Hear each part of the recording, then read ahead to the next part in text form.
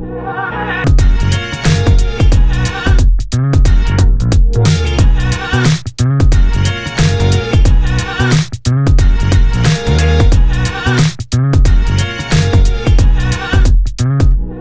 up guys, welcome back to another video. It's me, Aaron, and this is Photography Feels, and today we've got something a little bit different.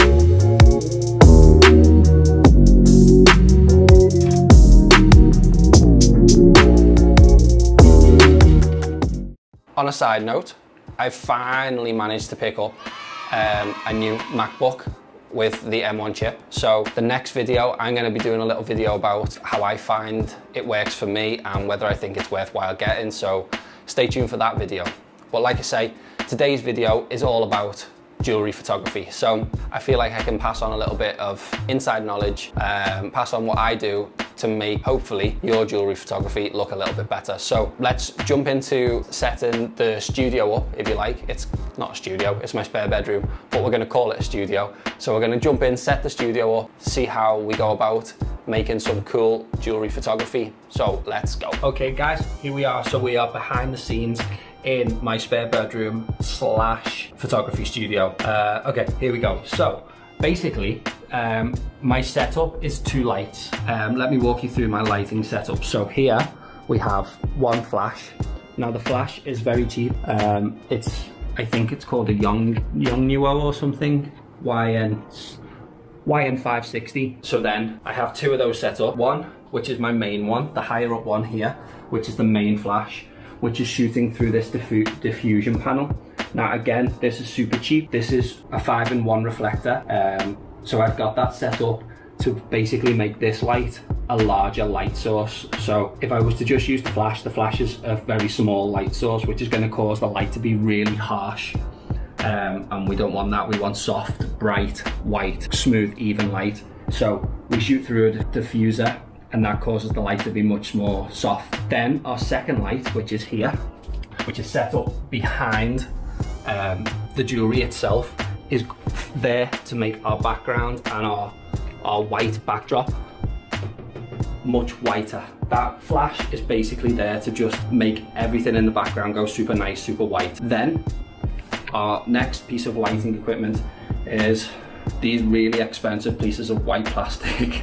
And basically I use these as reflectors.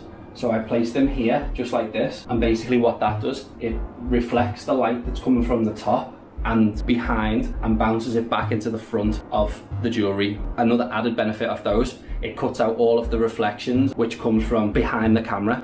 The jewellery reflect me, for example. These two pieces of plastic actually stop the reflections as well as bouncing the light back into the jewellery. The camera itself is a Nikon Z6. I've got that, and then for my lens I've got the 24-70 f4. And then also, because I'm shooting jewellery, I need to get a little bit closer. So I've got the Viltrox macro tubes, which I got when I got the camera, but they just basically give my 24-70 basically macro capability. Oh, and one last thing is the flash trigger. So this comes in a kit with the flash, the Yongnuos that I was talking about. I'll put links in the description to where you can buy all of the equipment and things. But yeah, as I say, super simple. That's basically my equipment. Obviously light stands, again, super cheap. Nothing to shout about. And my tripod, again, super cheap, does what I need it to do. Now let's go and take a look at how I actually set my camera up to shoot the jewellery photography. Let's go. Okay guys, so now we're looking at the camera. So basically my settings are super simple. I shoot at f20 basically to give me enough depth of field in one shot, or as much depth of field in one shot as I can get. Then I'm shooting at 1/200th of a second, which is basically going to eliminate all of the ambient light in the room. The room is quite dark, and the only light that will be in the image is actually the light from the flash. So then I have my flash power set to my main light, which is the high up light. Shooting down is set to 1/8 power. So that's my main light. That's where the most of the light in the scene is going to come from. Then the light that's behind the scene, so the light, this light here, that light is going to be set to 1/64th power. I have the ISO set to 400. That's more than good enough on a modern full frame camera. You're not going to see any noise at all, and the image quality is going to be absolutely perfect. So then the other thing I have is I have my timer set to a 2-second timer. That will just to be absolutely sure that I'm not going to get any camera shake when I hit the shutter button. So I'm going to have my timer set to 2 seconds, and then also manual focus. So I just go into manual focus, and then I will be manually focusing on the gemstone once I have it in position. So yeah, that just about covers the camera settings. Okay, so now you've seen how I set the camera up. So now we're going to start shooting. I don't know if you can see this, but I have the jewellery on a little rotating display, but when the video light's turned off, it doesn't rotate. And what that means is the jewellery can be on this, and I can quickly and easily move that around just like this, which means it's very easy for me to change the jewellery position. So I can shoot it from the front angle, quickly turn the rotating display, shoot the back angle. Then all I have to do is pick the jewellery up, flip it onto the bottom side, and then shoot the third angle, which means I can get the 3 angles of the jewellery, what the client wants, very quickly. So yeah, let's jump into shooting the jewellery.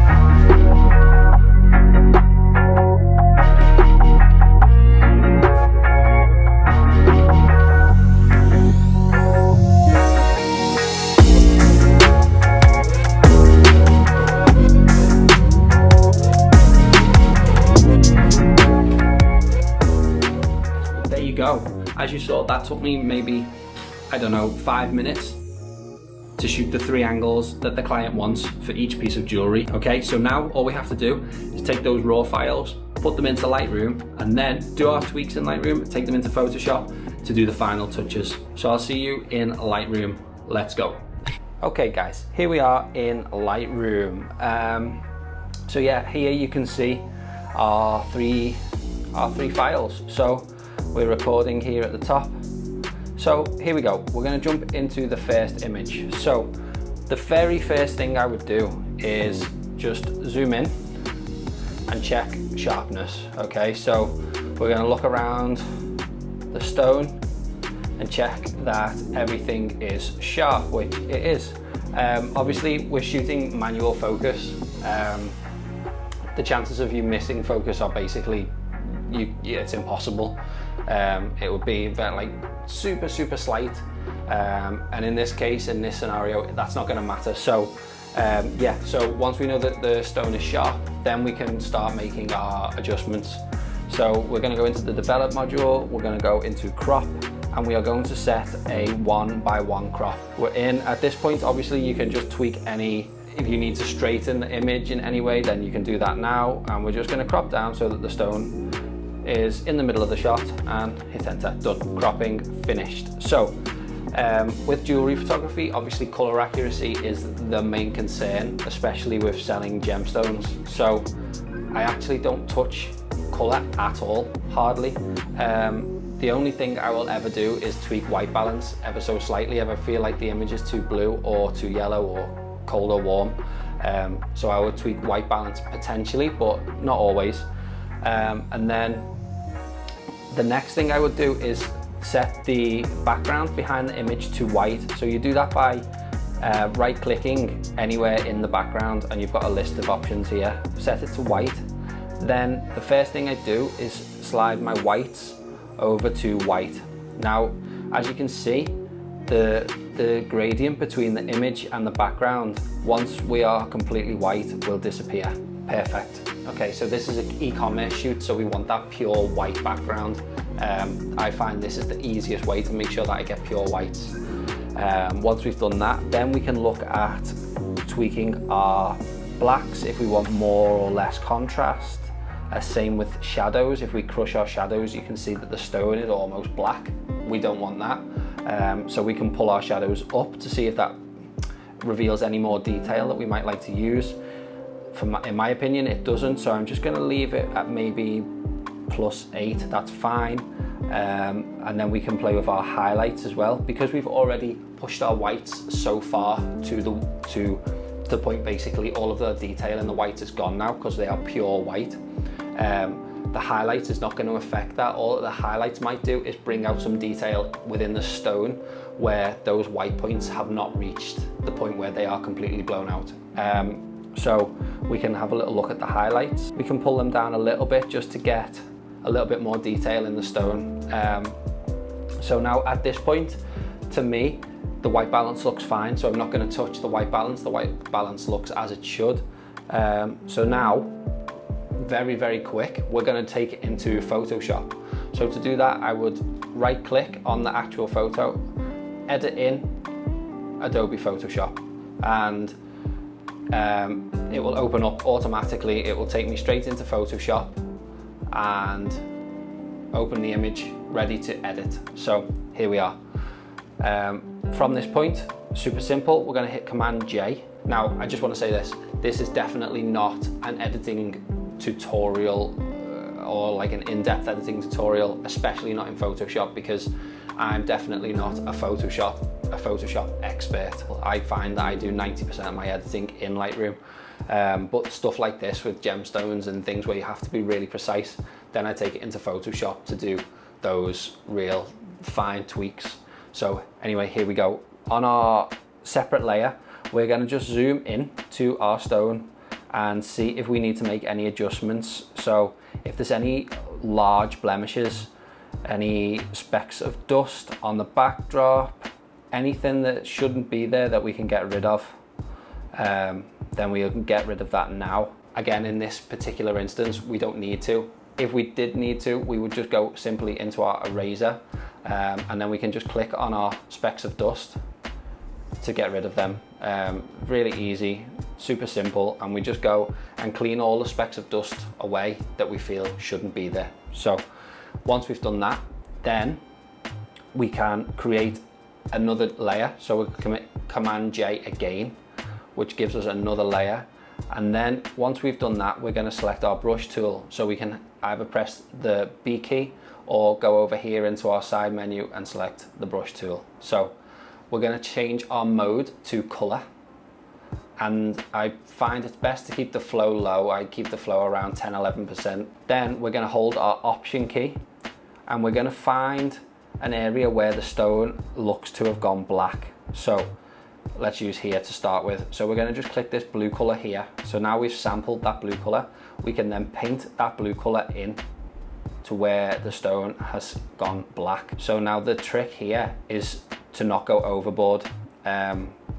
We don't want to make this look fake. We don't want the stone to go overly saturated. So yeah, this is definitely a case of less is more.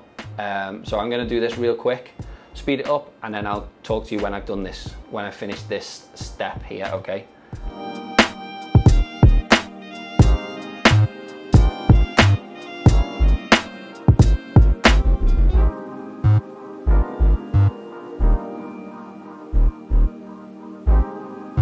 Okay, so there we go. Once we get to this point, this looks overdone. Okay, so what we can do is we can go into our opacity here. We can click on our opacity and pull it right back. Now you can see at this point, that's how the stone used to look.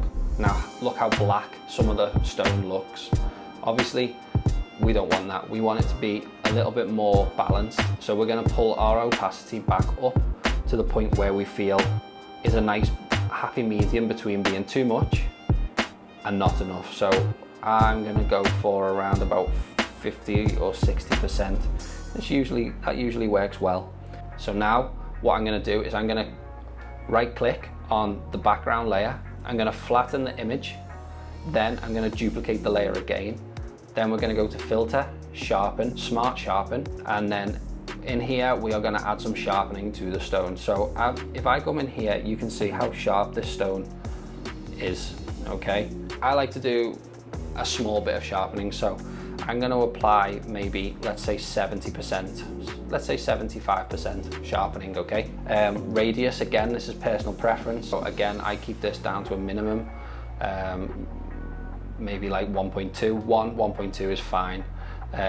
Again, reduce noise, personal preference. There is no noise in the image because it was shot with flash at a relatively low ISO, so there's no noise in the image to worry about. So I'm going to keep reduce noise down to 10%. When we're finished, we click OK, and now we have applied the sharpening to the image. So the last thing I do, just personal preference, before I move it back to Lightroom, I just, again, right click, flatten the image. This basically means that when it goes back into Lightroom, the file size is much smaller than if you leave the layers in the photograph. It just makes the file size much more manageable.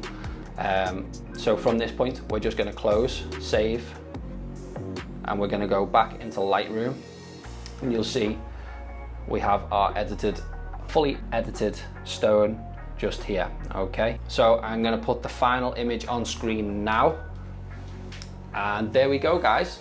So I hope that video has given you some sort of insight into how I go about shooting my product photography, and in this particular case, jewelry photography, in my home studio, which is my spare bedroom. I'd like to emphasize the fact that you don't need to spend fortunes to make good quality photography. So yeah, I hope you've learned something. I would like to make a few more of these videos when I have different products to shoot. So if it's something that you'd like to see more of, drop a like, subscribe, and leave a comment in the comments section and let me know what you'd like me to make next. As I said before at the start of the video, we're going to do a review on the M1 MacBook Air. Very non-technical, very photography based. So yeah, that's it for now, guys. Hope you enjoyed the video, and I will see you on the next one.